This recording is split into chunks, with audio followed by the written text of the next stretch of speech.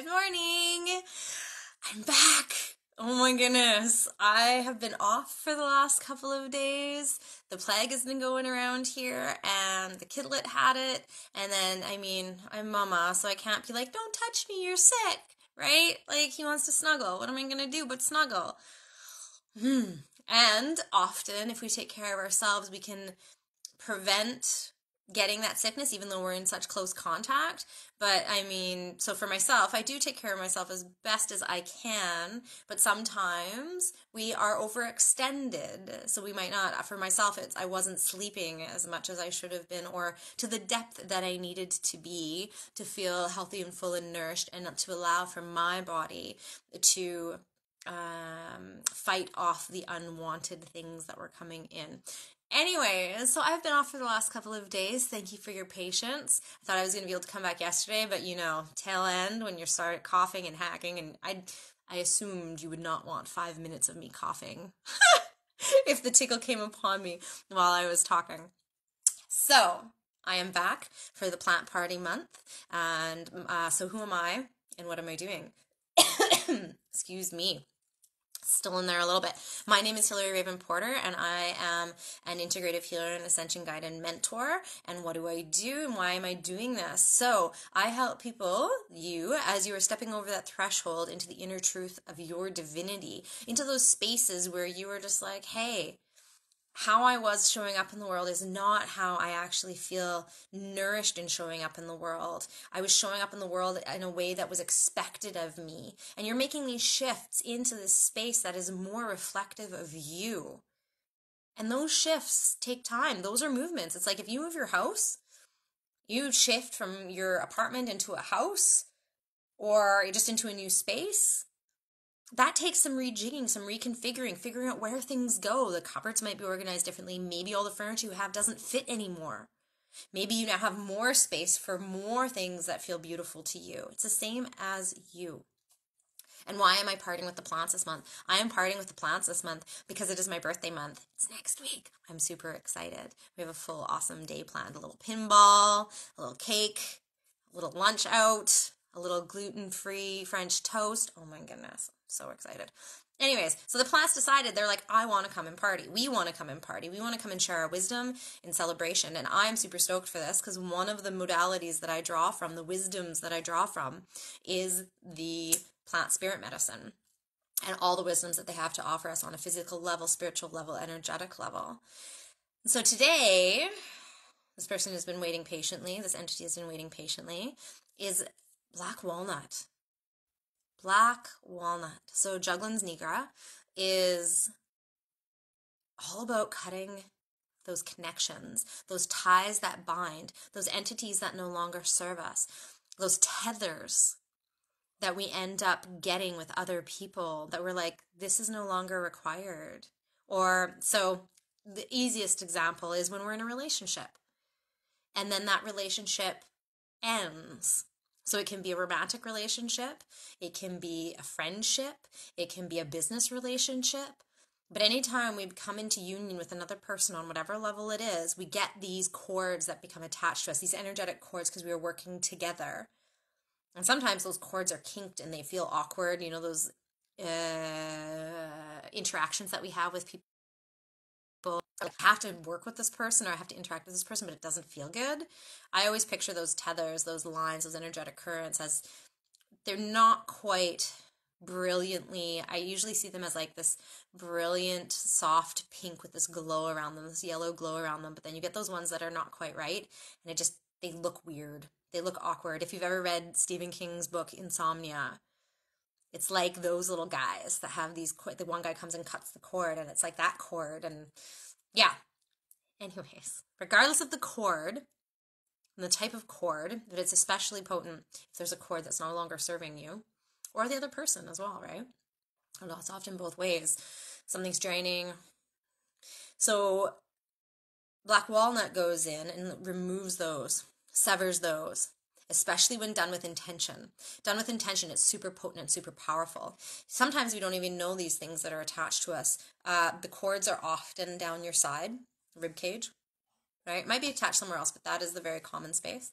So there might be something that's attached to, whether it be an entity that's come in and decided, you know what, I'm going to feed off of you. I'm going to use your energy. I'm going to make you, utilize you to do these things for me.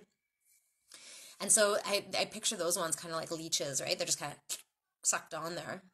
So to do it with intention, there is ritual you can also do with picturing the removal of the hooks specifically.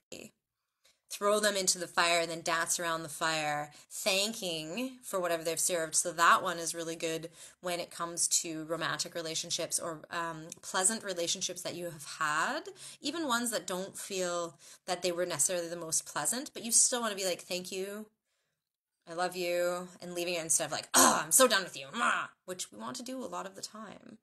But difference in energy and will actually switch your vibration to do it more intentionally and with compassion, as challenging as that might be sometimes. So you picture these hooks in the fire, and whatever color flame is drawn to you. Mine's always a purple flame. And then picture that around. Oh, sorry, I have to sneeze. So it's totally still lingering. Okay. Nope, I think we're good. Safe zone. Okay, so yes, cutting the cords, grounding. If you think of walnuts, you think of nuts in general, almonds, pecans, any of those things, they have this, they're heavy in fats and they draw down the energy. So even if you're not ingesting the fat part of the walnut, but that is very, very grounding. So if ever you're feeling up into your head, and you're feeling that spinniness, that sensitivity that is so much, you feel like you're floating and everything's kind of watery and a little bit disoriented. Ground yourself out into the earth. Food is medicine, and food is powerful medicine. It's not just for nourishment. It's not just for celebration, right? You're feeling up and flighty. There's so many foods. Potatoes draw you down, but here we're talking about nuts. So the walnut, ground you out and draw you down. Okay. Yeah, keep your eye out. That's something that's come up and other people have asked for as well, is talking about different foods and different ways to eat when you're in these different states of ascension and shifting. All right? I'm going to make myself a little note so I don't forget. So many things that I love to share and I get excited to share. Okay, negative entities, we talked about those. If you feel you are too much under the influence of another person, a thought, a plan, a scheme, something, so it doesn't even have to be another person, but like ruminating thoughts where your thoughts go around and around and around and around and you just can't seem to let them go. Cut the ties. Be like, I'm done with you. You are not serving me. I am not coming to a solution by repeating the same thoughts over and over and over and over and over again. Not required. Picture it as something. Make it like, perhaps the thought shows up to you as an orb and it's green and it has little yellow sparks coming off of it. You're like, okay. And then picture the tie and then cut it. And using juglans, using black walnut, it can be used as drop dosing. I've often used it as a very small homeopathic style level of dose within a formula. Also, I've used it applicable on the skin, searching energetically for where that cord is and then putting the drops on there. Also in a bath. That just is like a full body, like, I want everything gone that is no longer serving me, right? An intention, right? Cutting the cords of things that you don't want by still keeping the cords of the things that are still serving you. Another one is when you're using the juglans, like the black walnut, on the spots, but then actually physically picturing, and like a knife, you can even take a knife, only if you're over a certain age and you know how to use sharp knives. Is that like the little disclaimer they give at the bottom of infomercials? You have been $9.99 a minute, blah, blah, blah, blah, blah. Anyways, that's what that felt like. But cutting it and literally picturing and even using your hand and just being like slice and cutting it. Powerful, powerful, easy process. So on the other levels, so that's the like lovely spirit realm. On the other levels, black walnut is amazing for the thyroid because it helps increase the uptake of the thyroid. But this is the difference. If you're eating a lot of walnuts, it actually reduces the conversion in and through your digestion. I've looked for information on how it does this. I have not been able to find information on exactly the mechanism around this. I don't think they actually 100% know, but there's something with the walnuts in the digestion, how it prevents the absorption or the processing of the thyroid hormone within the body. But if you're taking the black walnut as a tincture, it is affecting, so your thyroid needs a little bit of iodine, regardless of if it's hyper, hypo, any of that stuff. For a healthy thyroid, you need some iodine, but it's making sure that you're getting the right levels for you and not excessive. Excessive amounts can cause medical condition. Deficient amounts, the same thing. You need it's a sufficient amount. And for everybody, I know they have these numbers on the lab and they're like, you're exactly between 1 and 5. So you must feel okay even if you're at 5. But for you, that might not feel right. So it's the exact same thing with supplements and with minerals and stuff within your body. What feels right for you along that scale of healthy, normal, right? But what feels right for you? Maybe you feel amazing at 3, whereas somebody else feels amazing at 1.5. But you get to 1.5 and you feel totally out of it. Everybody has a different way in which they present in the world, and that includes with their levels within their body. Those are just guidelines that they've come up with for the average person, right? So thyroid, especially if it's long-term, severe, and hereditary. So we're talking about the hooks. You know what else? Can you think physiologically what else black walnut could be used for? If we're talking about cutting the cords, cutting the things that are attached to you that do not serve you and that have negative influences. So the other one, physiologically, is worms and parasites. They do not like this stuff at all. So it's going to help them unhook from you, stop draining you, and purge them. I've used it quite successfully I call them Progo caps.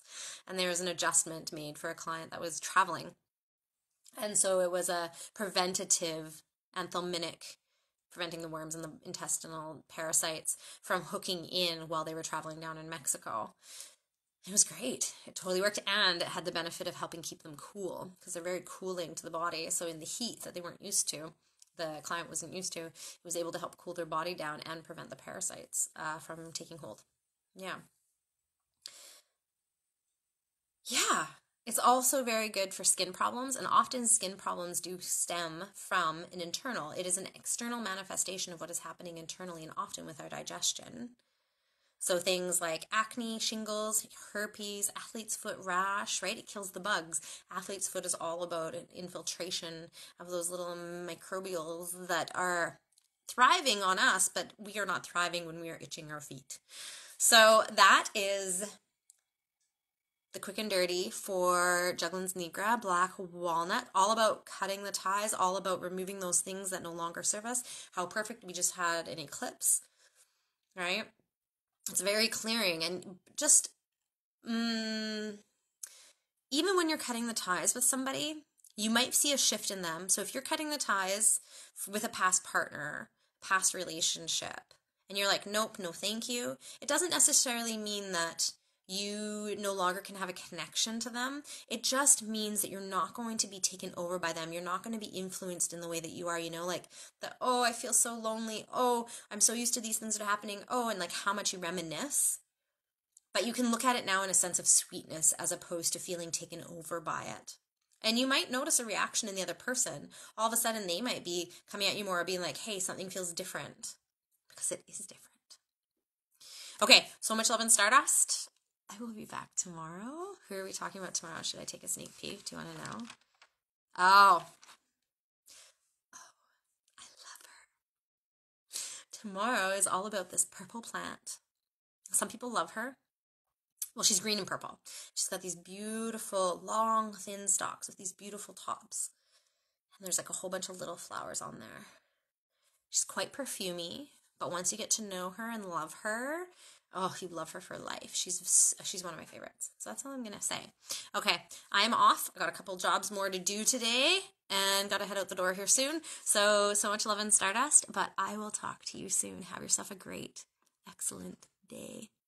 Bye for now.